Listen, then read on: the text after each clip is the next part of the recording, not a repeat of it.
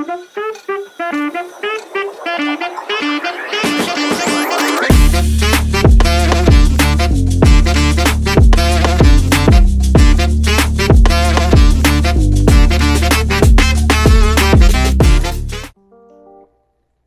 what's going on, VC?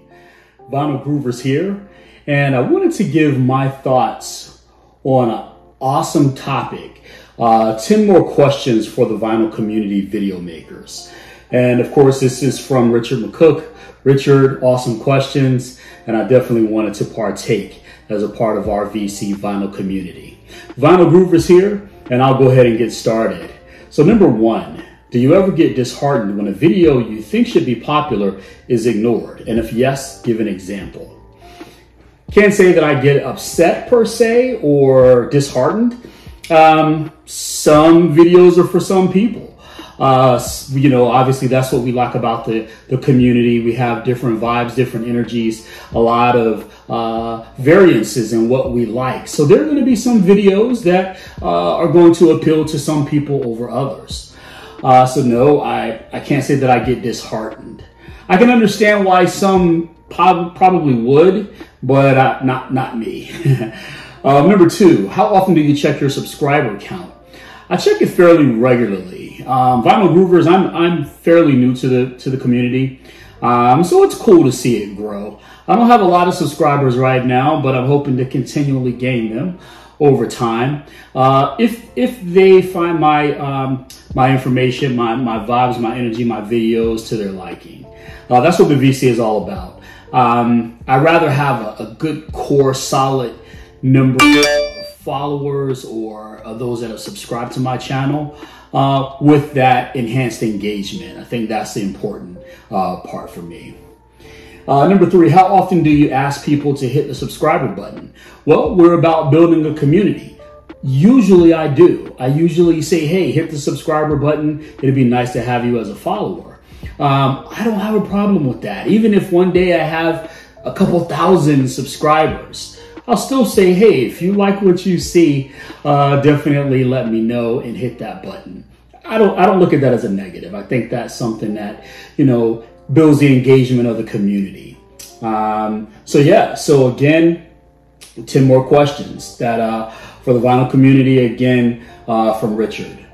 So number four, how do you feel when you lose subscribers, and what is the largest amount you've lost in a day? Can't say I've paid attention to that. Again, I'm fairly new to the VC.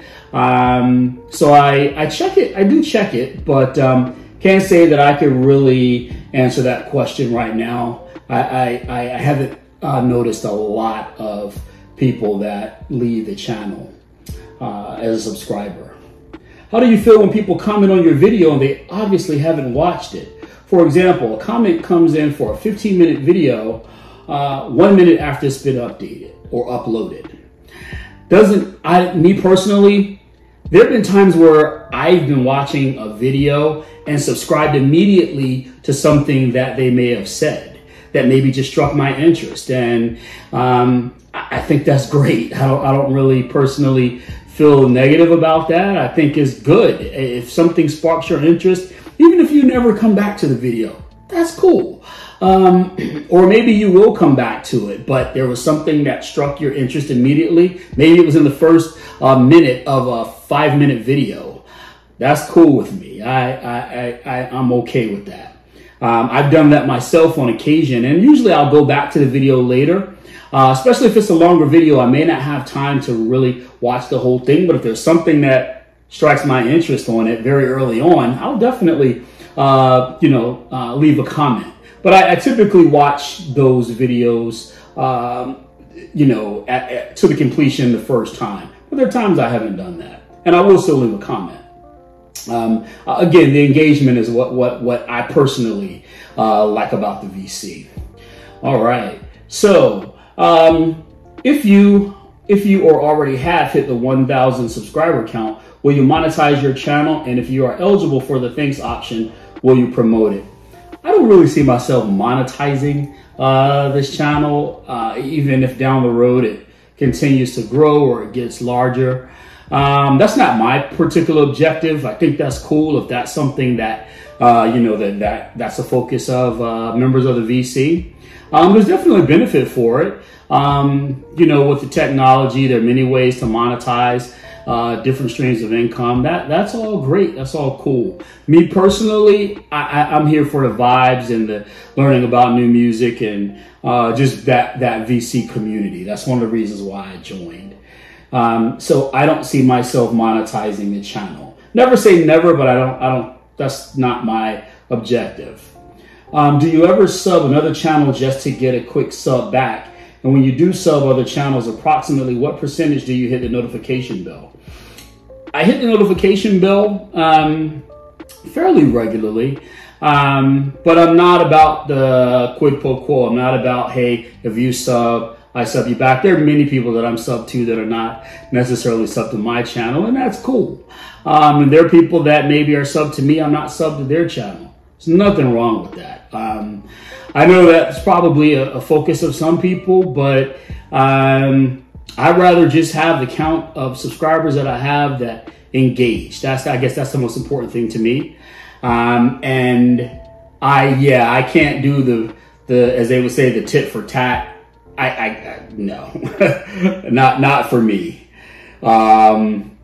Let's see. So again, these are the 10 questions. Richard McCook. Definitely appreciate these. These are good questions. Really, really good stuff. Let's see. So how long do you think it is acceptable time to wait before replying to a comment?